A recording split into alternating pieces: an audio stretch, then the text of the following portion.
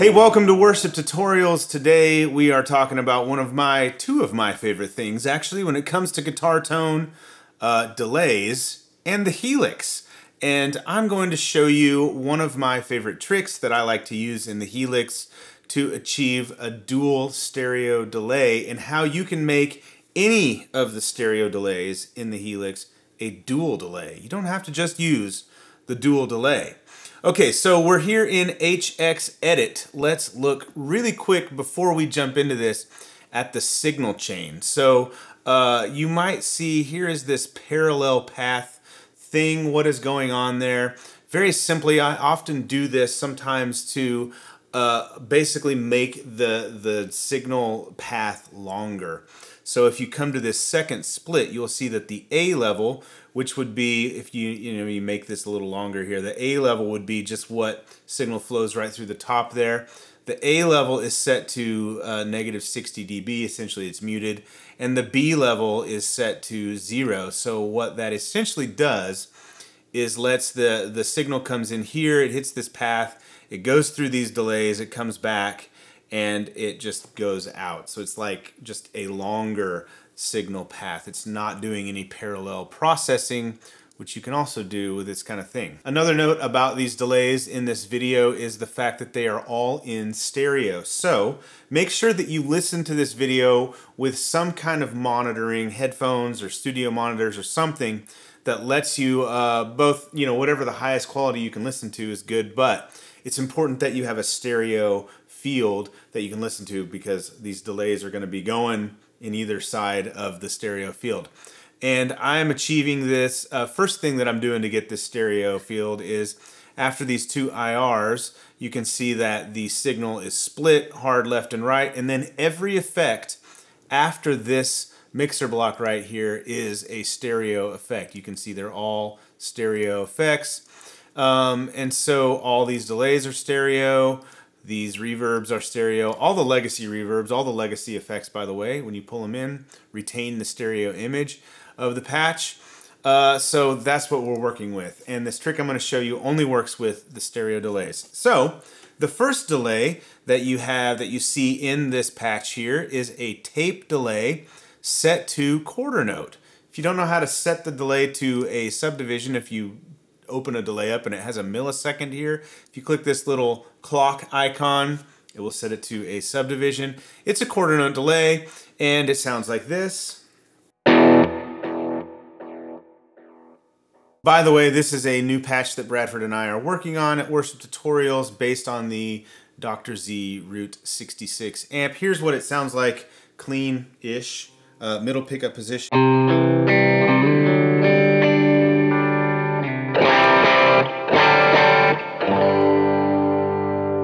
The next delay in this patch, I'm going to turn this reverb off so that you can really just hear the delays. The next delay in this patch is a dotted eighth delay, and it's very much the same as that quarter note delay. It has a little bit more mix. You can see the mix here is at 44%. On the quarter, it was at 24%. It sounds like this.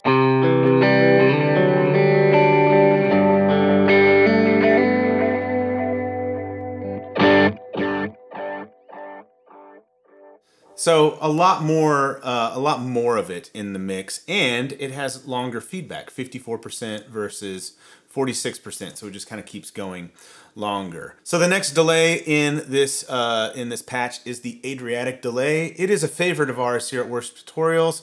It's based off of an old Boss, I think a DM2, but it's been like modded by Ben Adrian of Line 6 in the digital realm to give us as much time as we want on this, so you can make it longer. Anyway, it sounds great, and it is set to be a dual delay. So I'm just going to play it for you, and then I'll show you what I did to get it.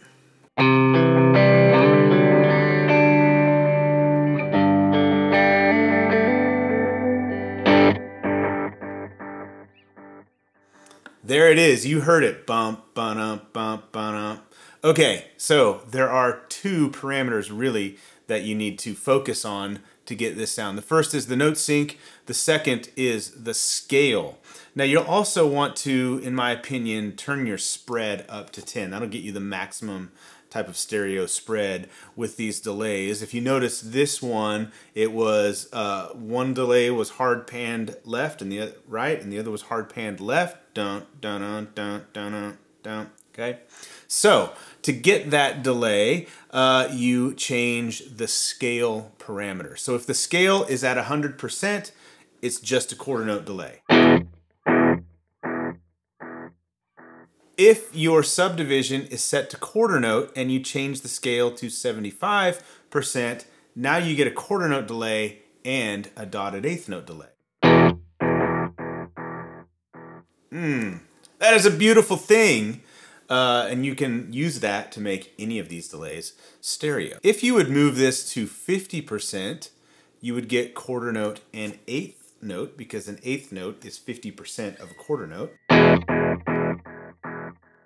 At 75% gives you, again, the dotted eighth and quarter, because a dotted eighth note delay is 75% of a quarter note delay. Another setting that I like to use a lot in the Helix here in these delays is to set your main subdivision to dotted eighth and then set the scale to 67%. Technically, you would want 66.66666 infinity percent, but you can't do that. You have to round up. That will give you a dotted eighth note delay and an eighth note delay. It sounds like this. Dun,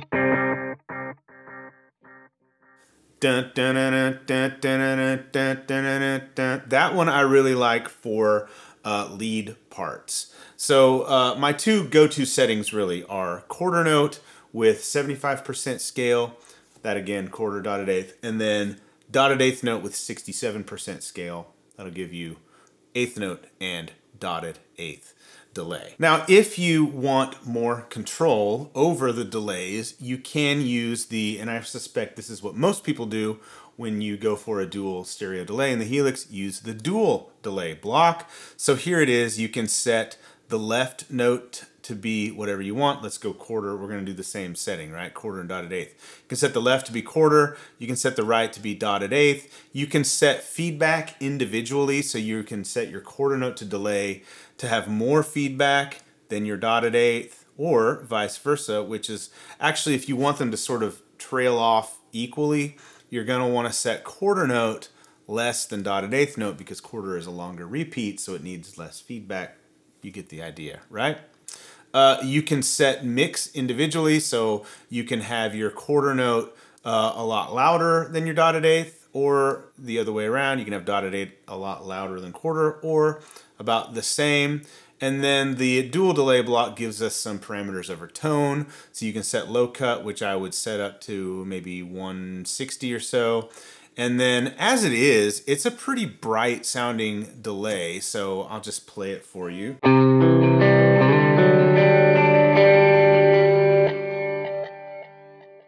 So you can hear those repeats are really bright. I don't like that as much. I like delays to be warmer, some more analog feel. So you can take this high cut and just pull it down quite a bit. Here's the high cut set at 3K. So that's going to roll all the highs off after 3K on the EQ spectrum. It sounds like this.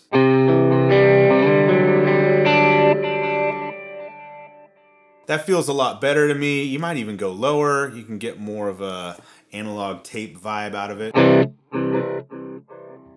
Okay, as you pull highs off, the perceived volume of a delay goes down, so you might want to compensate for that by a little bit more mix, just so it sounds loud. It's not technically louder in the mix, but it doesn't sound as loud. That's just an EQ trick. And then you can modulate this delay a little bit. So even the dual delay, if you high cut it, you know, way down there and got like this analog sound out of it, it still doesn't sound quite the same or as cool. Let me get my settings back on the Adriatic delay, kind of how I had them. I like to turn the headroom on the Adriatic delay all the way up.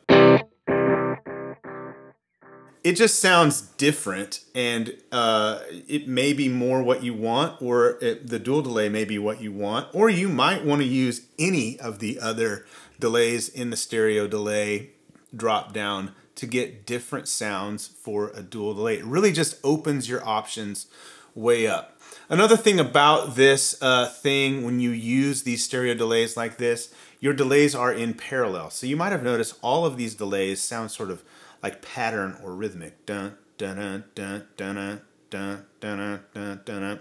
If you use delays, I'm just going to use these other two delays as examples. If you want delays in series, they sound different. So what I've got now is the quarter note delay into the dotted eighth note delay, and they're going to feed into each other. They sound like this.